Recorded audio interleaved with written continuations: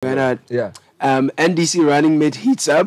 Nana Opoku leads pack. Togbi Afadas name pops up. Names are popping. Yeah, like a pop-up something. Ghanaians pay last respects to JB Dankwa and Chebi.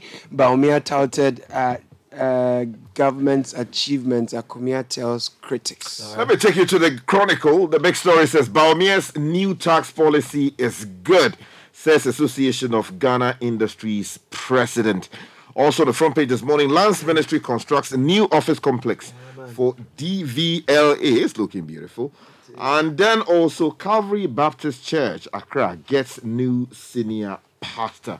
And then also on the front page this morning, JM inaugurates Battle Phase 2 safe alternative housing for flood victims. Daily Guide this morning, Baumia running mate Onyina sticks his neck out. This is very misleading, by the way. LGBTQ, So he didn't stick his neck out? No, he didn't. LGBTQ bail, don't jail same-sex offenders, Afanyo marking. One grabbed over Jarapa Dubai owner's murder. Let me take you to the Ghanaian Times. Review curfew in Nkwanta. Traders and residents are appealing to government. The Honorable Ambrose Derry, the Minister for Interior, is here on the front page. Also, ex-President Mahama pushes for bipartisan parliamentary inquiry into Akosombo Dam spillage. Also, President makes new appointments in prison service. And the aftermath of fatal accident. Minister cautions of Fanco and Saom Road drivers against recklessness. But you see, we should also talk about the issue of the quality of the road. Yes, people working there. Yeah, the road is not helping. Yeah. Coming to the Herald. The Herald says Ghana's military recruiting grandmothers and grandfathers as soldiers. Akufo-Addo poised for major ministerial reshuffle amidst party pressure. And Baumia and Mahama Camp signal dirty 2024 election campaign. Oh, Lord. The Ghanaian publisher says, give Baumia a chance. Kufu appeals to Ghanaians. Also, delete jail terms from anti-gay bill. That's coming in from Afenyo marking.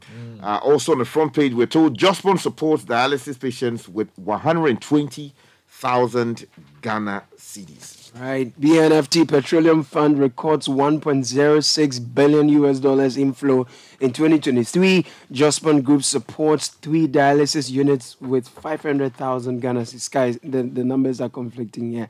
And Reuters eye interest rates cut to push home sales. Let me take you to the Republic Press. Jirapa Dubai boss killed. Also, police detain 1 suspect in connection with that. And then we are told another tragic story this morning came in yesterday or 2 days ago. Access Bank founder, wife and son confirmed dead in helicopter. That's heartbreaking. Charlie. Wiping a whole Sometimes you family hear with some that. stories and you say, why? 6 people die, helicopter, man, wife, son. Yeah, and it emerged that days before the tragic accident, he had tweeted that count your blessings or something. Yeah. Count your And number then your days. the other man Grateful in the for your plane life. was the former head of Nigerian Stock Exchange. My word. Charlie, it's a tragedy beyond words. So sad, so sad. Condolences to the family and the people of Nigeria and all of us across. The custodian is reporting spare parts dealers Lord Baumia on tax reforms. NAPO is best to partner Baumia. NPP youth activist Lands Ministry presents new office to DVLA. Apanyo Marking is here as well. He kicks against jailing LGBTQ supporters. And Jospon Group supports 3 dialysis units with 500,000 cedis. Let me take you to the Daily Analyst. The big story says attack on journalists. U.S. Embassy Lord GJ president for boldly defending press freedom. Also, CEO of Royal Cozy Hills Hotel, nicknamed Jirapa Dubai, murdered, and the police are detaining 1 suspect in connection with that. We have an update on Citi. Police have actually arrested 4 more suspects. 4 more suspects. Over the murder of the man. Let's go to the other papers quickly. Bernard Ghanaian, the new publisher has the same story as Eric Johnson, killed, stabbed, body found in his own hotel room. Consensual gay lovers should not be jailed. Afenyo Marking fights of custodial sentence in anti-LGBT bill. Lands Ministry hands over DVLA Accra Regional Complex. And let me take you to the Anchor newspaper. Baumia's vision for community mining receives rousing welcome. Ashanti, Takwa, small-scale miners, others rally support for policy. Also on the front page, we're told Takrady vaccination classes teacher beats student up to pulp for coming to his class late, or completely unacceptable. The photographs here on the front page is really disturbing. No teacher should behave like that. Also support brilliant but needy students, KNUST students. They are urging corporate organizations. And then some other stories here on the front page. Finally, from me, Kufuor Dams Alan says Baumia is a leader with vision. Utumfuor Jabs detractor says attempts to denigrate Asante Kingdom will fail. Danger looms as ECG transformer houses share boundary with fuel station. And Jospon Group supports kidney patients. And then AGI hails Baumia tax reforms proposal. Let me take you to the Daily Searchlight. The big story says bloody mayhem at mining site at Chim Akokwase. 4 Chinese miners shot during robbery raid. Bloody front page they have this morning. Ken Branchi, please, you should behave better. You don't need to put these things on the front page. Completely irresponsible. Images. Yes, truly disturbing. Oh, Charlie. And then also Matthew Opoku Prempe will be best compliment for Baumia. NPP youth are talking, and Napo is here on the front page. Sugar properly, he's wearing jeans and some top, and then he crosses his leg And then also the Metro Lens says this morning, Apostle Professor Opoku Nyina as Baumia's running mate. That's a question that they are asking. They also put on the front page Ivory Coast winning the AFCON trophy. And then also something here that talks about economic prosperity through miracles, philosophy or rhetoric not achievable. It requires extreme practical and pragmatic solutions, according to Dr. Sam Ankra. I'll give you a few headlines by way of updates. So as I said, police arrest former suspect of Ahmed of Jirapa Dubai CU. That's on citynewsroom.com. TEU members or urges members to continue strike over vehicle maintenance allowance. And then Cocoa Board is talking, none of our contracted mass prayers suffers impotence and blindness, according to Cocoa Board, debunking one of the stories that came up. And then Access Holdings PLC confirms death of its CEO and eulogizes him. And then GJA blacklisting directive dysfunctional and unproductive, according to NMC. So the NMC seems to be on a collision course with the GJA on the GJA's approach to dealing with media attacks. Major Online leads with the Jirapa Dubai owner's story. Also, police detain one suspect. We have an update with 4. We'll speak to Latif Mahama later on this story. ICU Ghana suspends industrial action. That's also Major Online front page. And then local government ministry to inaugurate district assemblies today, February 12th. Maybe you should write an editorial for the district assemblies as they are inaugurated today. Yeah. What their job is, remind them of what their work is. Star FM leads with a couple of stories. Hala gives Ivory Coast victory in AFCON final. And then the Jirapa Dubai owner medal is also on the front page. And then nothing shows so far. Baumia will be his own man if elected, according to one Frederick Odro. And then the NMC story on GJ is also making the rounds. The Ghana News Agency, First Lady commissions the Kropo and Kwapim Library trumpets its importance. Organized labor suspends demonstration against 15% VAT electricity. And then Access Bank CEO, others die in California plane clash. That's also on the front page of the GNA. And then Prajimandia says, let's allow Baumia to tread a new path. So lots of Baumia stories. Meanwhile, let's exercise patience to ensure safety for all. Roads Minister cautions drivers on your road, off Ankon Sawam Road. All right, that's GNA's Benjamin Comey reporting. Most Nigerian newspapers are leading with the football and also the death of Wigwe. Really tragic story indeed. And I don't know if I don't even want to start with that, but I feel like probably I have to, just the sadness of the thing, the fact that, Sky, think about it. In 2005, I was privileged to be the MC of the launch of Intercontinental Bank. Right. The money to set up Access Bank was given to Wigwe and Co. by Intercontinental Bank. Wow. By 2014, Access Bank had taken over Intercontinental Bank and has become the largest bank in Africa by assets. Yes. So it's Africa's largest bank. And this guy started this bank aged 37-ish, right? 20 years later, he's huge. So it's not just like a banker who's died. It's a whole African, he started a university. He's a philanthropist. He's your next Tony Elumelu kind of guy. Yeah. Really solid guy. I think they were going to win the Super Bowl, we are told. And so let me read the story as Access Bank shared with us yesterday. So it says, Access Bank Holdings PLC has confirmed the passing of Dr. Herbert Wigwe, the company's founding group chief executive officer and former group managing director of its flagship subsidiary Access Bank PLC. He died alongside his wife and son Friday, February 9, 2024, in a helicopter accident in the United States. Very similar to the Kobe Bryant incident. that's right. Kobe Bryant, they just did and this is funny, it's the same LA. So this is San Bernardino County. Very, very similar stories. Bad weather. He was with a son. Kobe Bryant was with a daughter. Yeah. They were flying somewhere. We got the story over the weekend. In a statement issued on Sunday, February 11, the group noted that the entire Access family mourns the loss of Herbert, Doreen, and Chizzy. We extend our deep and sincere sympathies to this family and loved ones. Dr. Wigwe was a key driving force and a larger-than-life personality. You know what saddens me? We don't have enough solid leaders in Africa. So if you have somebody in banking, started this bank, done so well, doing philanthropy, started a university, Charlie, he will benefit all of us. And he just died. Let's hope that his legacy lives beyond his death. Another tragic death happened, and Citi has an update on that. Maybe you give me the Citi version has the latest because police have arrested 4 more suspects by the murder of Jirapa Dubai CEO. Again, very sad story. Now, Jirapa Dubai is the biggest tourist attraction in my view in the Upper West region, right? And the founder of the hotel and chief executive officer has been killed, murdered in cold blood. Now, according to Citi News, 4 more suspects have been arrested by the Ghana Police Service in connection with the murder of the CEO of Kosi Hill Hotel, known as Jirapa Dubai. The renowned businessman Eric Johnson was found dead in a pool of blood in one of his hotel rooms on Sunday, February 11. And the operational crime scene management team was immediately deployed to the scene, leading to the arrest of one, Kumbata Kwaku, who was suspected to be involved in the murder.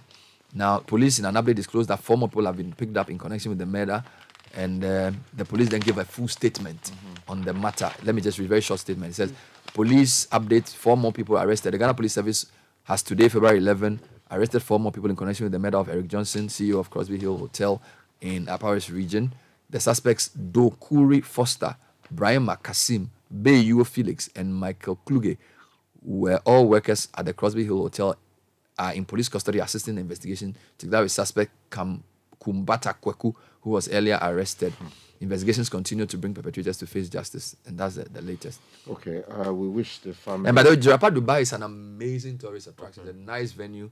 In fact, we're considering, there was a discussion around whether we should pass there for the caravan, but we decided against it for other reasons. But this has really come as a blow to those in the region. Tragedy, and may the family find a peace of mind to be able to deal with this.